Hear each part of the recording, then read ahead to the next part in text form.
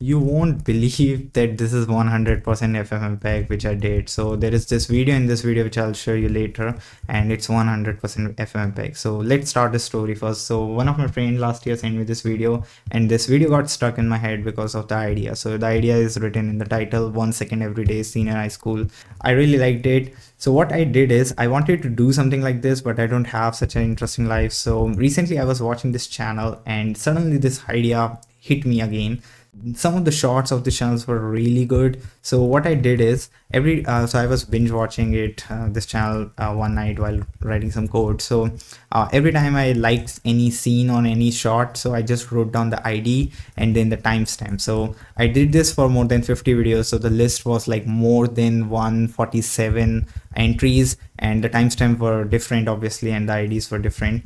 So after doing all of this, just make a YouTube link out of it, and then you can use YTDPL and just get the best video, and you can just get the URL. Okay, so now if you just don't put this get URL, it will download the video, but if you put the get URL, it will just give you the download link and it won't start the downloading, which is quite cool, because now I can just give this as an input. Let's make a variable out of it, YTDPL, and this input, and after that let's put next line SS for like the starting timestamp which I saved in a file, and after that just the timestamp which is 3 seconds, and give the format mp4 and out.mp4. If I press enter, so I did this for the entire list, and let me show you how I did this for entire list. So suppose if I have some list, so I'll read the timestamp TS and the file name, or sorry, ID,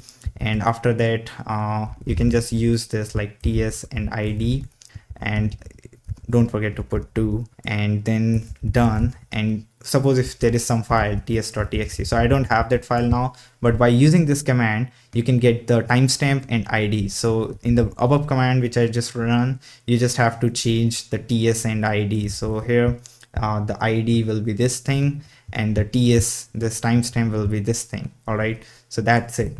So after doing this, if I show you the video out.mp4, so this is just 3 seconds.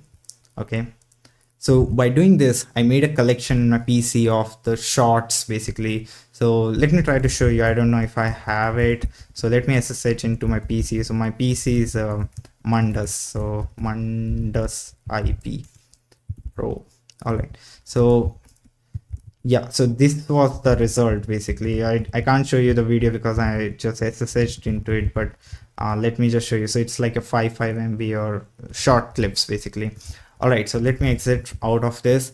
After doing all of this, I have this notes here, so you can just concat every video and you can just replace the audio. But after concatenating, I actually did some KDN live trimming, which was not really required, but I did this. And here, why replace audio? Just to put some music. So now I'm going to show you that video so you can see it. And trust me, if you send it to someone, he won't believe like it's 100% FFmpeg, but it is 100% FFmpeg.